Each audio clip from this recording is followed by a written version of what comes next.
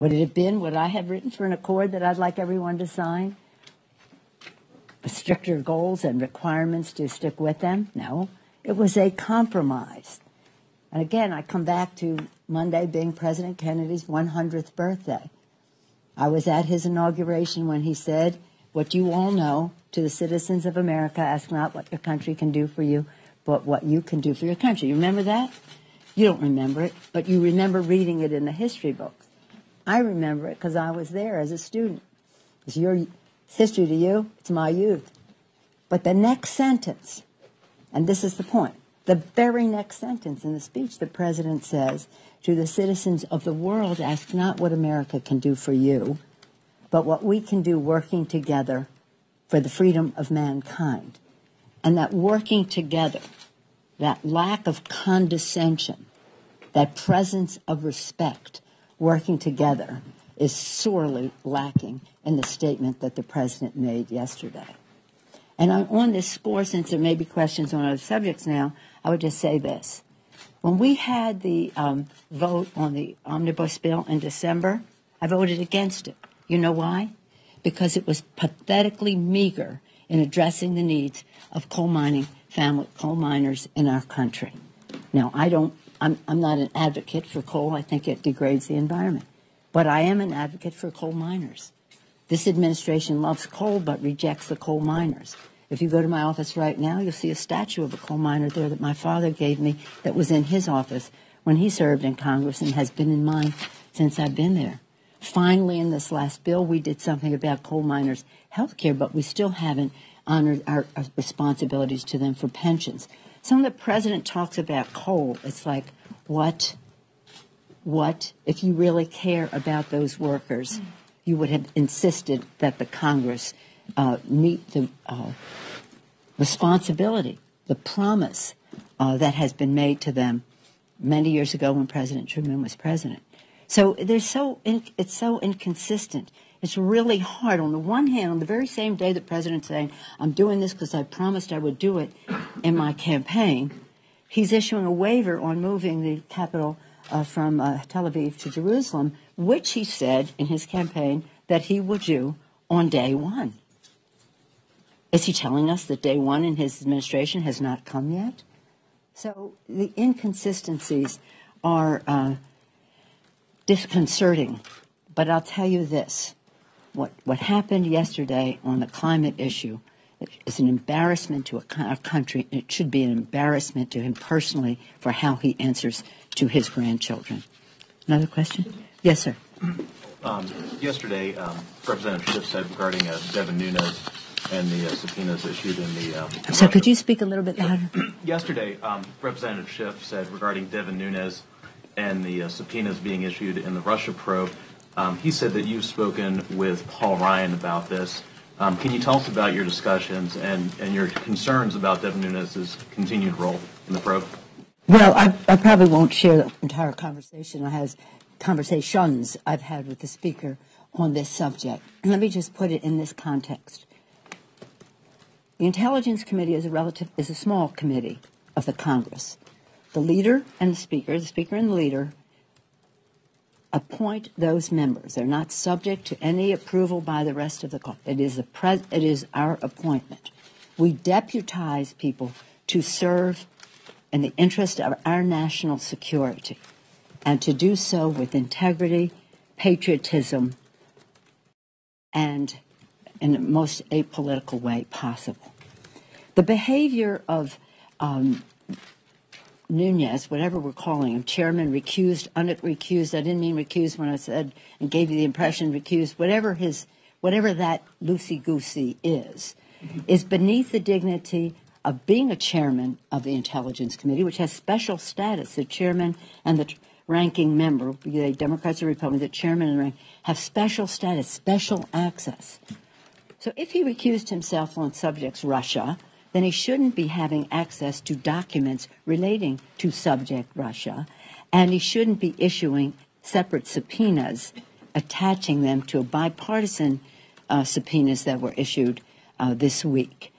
So my dismay, my objection has been conveyed to the Speaker on more than one occasion. To follow up on that, I mean, does he seem concerned as well, or is he fine with this? You have to ask him. But it all comes back to him, because this is his appointment. And his appointment acted in a way that was weird. I mean, it was irresponsible, but it was weird when he did what he did, going to the Ubering to the White House, this, that, and the other thing. And then for him to give a... Did you think he had recused himself? The press had some attitude that he had separated himself from the Russian investigation, but it hasn't. And then really, in all fairness to Mr. Conway, who now has that responsibility, he should be the one who has that access and that regard as the top Republican, really a very important position in terms of the intelligence gathering for our country. So, no, I have conveyed that. You'll have to ask him. But really, it all comes back to the Speaker. It's his appointment. Yes, ma'am. On another subject, Hillary Clinton said today that she thinks it's possible Democrats could retake the House in 2018 and said she was helping in that effort. Is she a good messenger for the Democratic Party in 2018? Well, you know what? There are going to be all kinds of messengers in this. And as with our great and diverse state, some people will be more helpful some places than others. But I didn't hear that. You're telling me now that she says she's going to be helpful, and that would be great. She is highly respected in our country, and it's going to take everything to defeat the Republicans, because they will have endless special interest, secret, dark money flowing like black substance into the campaign, suffocating the airwaves with their misrepresentations.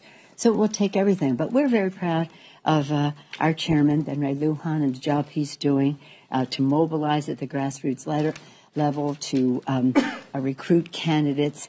And there's something happening in our country beyond politics. It's about the spontaneity and the organic nature of people coming forth and seeing how public policy affects their lives.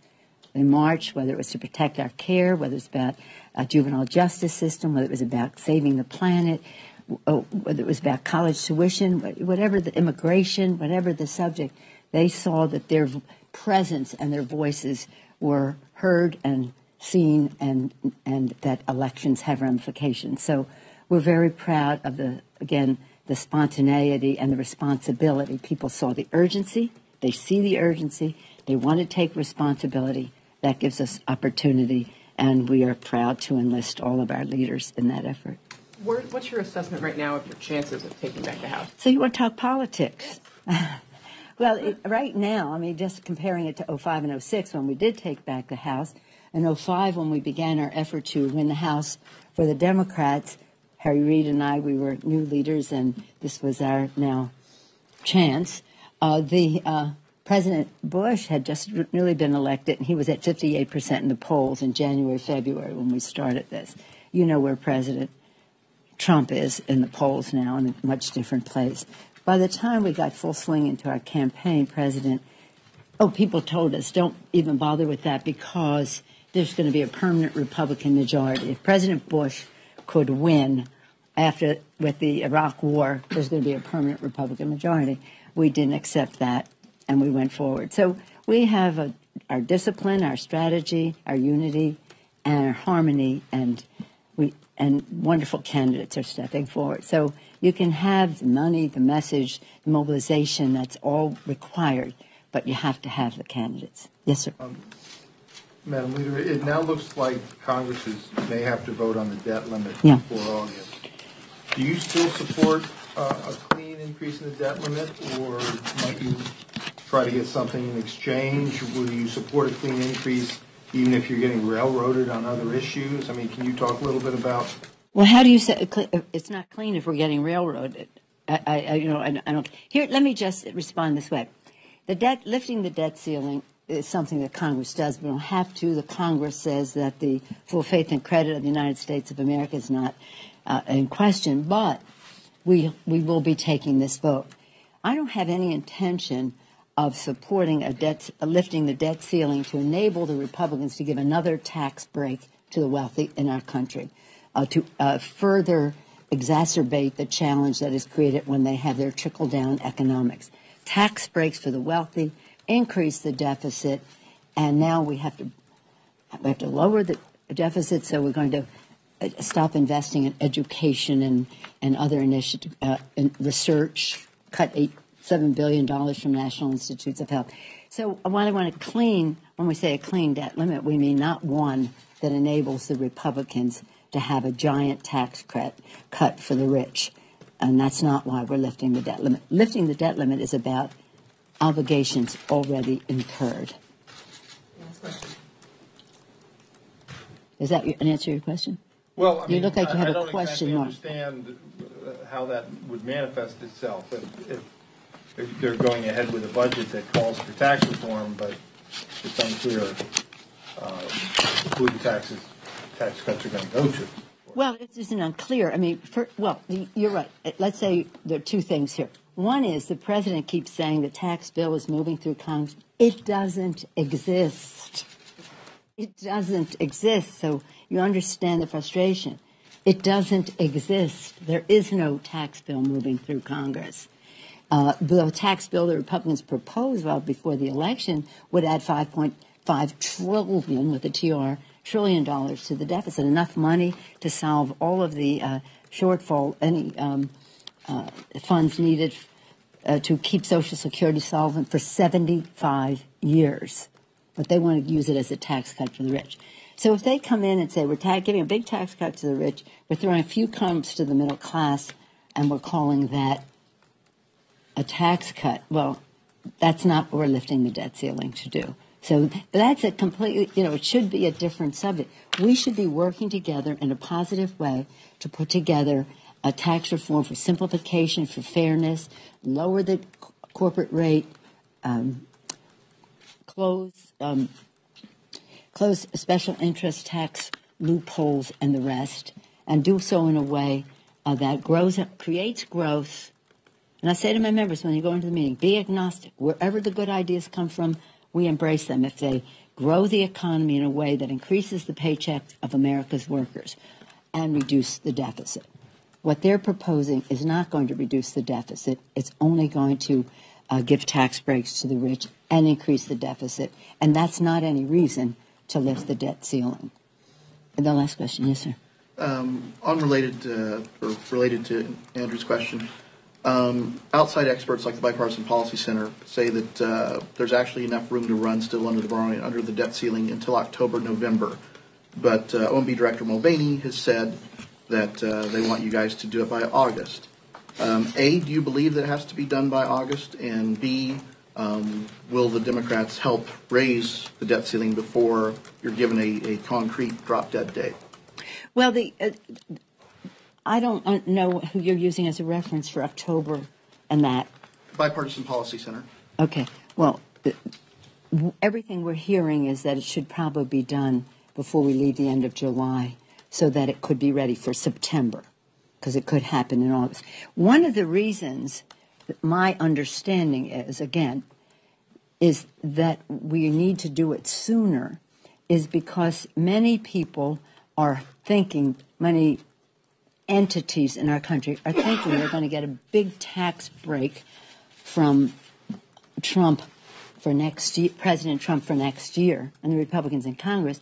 And so the revenues are not coming in as fast this year as they should. In other words, part of when this happens is how fast the revenues come in, how much the revenues come in. And so people are making decisions about their balance sheet relating to something they think is going to happen, relating to rates, et cetera, for next year. Treasury has a history of crying wolf on this, though. Yeah, but it doesn't make it. You might as well do it in a way that be in front of it instead of behind it. But as I say, we're not there, and I think the Senate, as the Senate leader has spoken to this point very clearly. We're not there to lift the debt ceiling to enable the Republicans to throw a few crumbs to the middle class while it gives a big tax break to the high end. The accelerated timetable on it, I believe, is because the revenue has not come in as anticipated. So it may have to be sooner than was projected, but we shall see. And again, we'll have that debate. And speaking of taxes, I think that the decision the president made on the Paris Accord, I think that the budget that he has put forth, again, really speaks further to the fact that he should show us his tax returns. It's very important that we see his tax returns. It relates to the Russia. What do the Russians have on Donald Trump politically, personally, and financially that he won't show us his tax returns to give us some? Maybe that would clear up the issue, or maybe it'll be a path to some other questions. So show us your tax returns. We talk about lifting the debt ceiling. We talk about tax returns. We do know that what he proposed, what he was talking about before, would have given him a tax break of $30 million on the year that he has revealed his tax returns. A tax break of $30 million. Show us your tax returns. Anyway, we come back to the fact that something very different happened yesterday. I've been telling my members this is really about policy. It's not about personality. It's not about tweets. It's not about how much sleep somebody gets at night and how balanced they are the rest of it. It's not about any of that. It's about difference in policy. And that manifestation comes in the form of a budget, and it comes in the form of decisions like the Paris Accord. And this is something that is about the children. It's about the children and the responsibility we have to them. I think that the president was irresponsible to the children. Thank you all.